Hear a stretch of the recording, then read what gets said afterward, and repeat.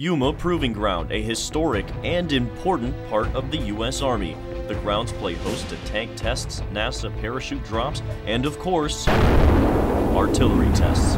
More than 23,000 artillery rounds are fired off at YPG every year as the Army utilizes its busiest test facility to refine one of the nation's most dangerous forces, the M777 howitzer.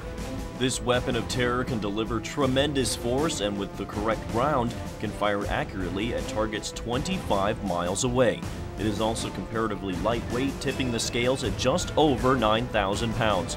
A crew of up to 8 Marines can quickly set up and fire the weapon, taking the team a mere 15 to 20 seconds in between each round.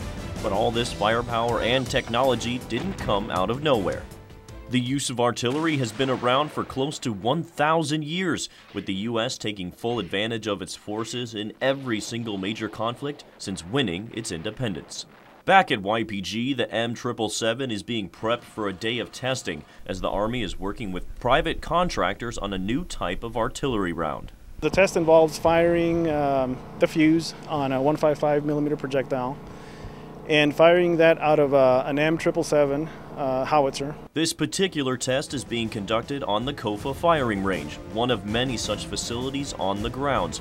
With so much explosive action going on, safety is paramount for these tests. The weapon system, as long as you have everything working properly, you're good to go. Gregory Kay is an artillery test leader who explained to me the strict guidelines they follow before each and every shot. We verify that a proper round, proper charge is going to go into the system. Once everything's set, we have a load tray that the round sits on the load tray. I make sure the vehicle that brought the round is past our safe distance for us to be able to ram the round. Every step taken along the way is accurately monitored and recorded, not just to provide information on the test, but also to guarantee the safest possible execution. So we do those steps to make sure everything's safe. Same time, when I'm walking back from here to undercover that I need to be underneath, I'm verifying that everyone's safe, not out about where they're not supposed to be. Kay says tests like these are what help keep our forces strong and ready for anything. I'd say it's important to do them out here at YPG or as much as possible. We want to make sure our troops are getting accurate and reliable equipment.